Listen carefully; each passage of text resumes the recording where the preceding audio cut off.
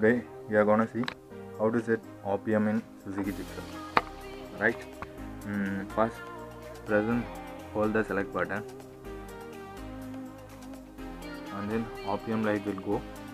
Then press the select button once, like this. Then RPM box will appear here. Just press the adjust button to your record up, set your record RPM.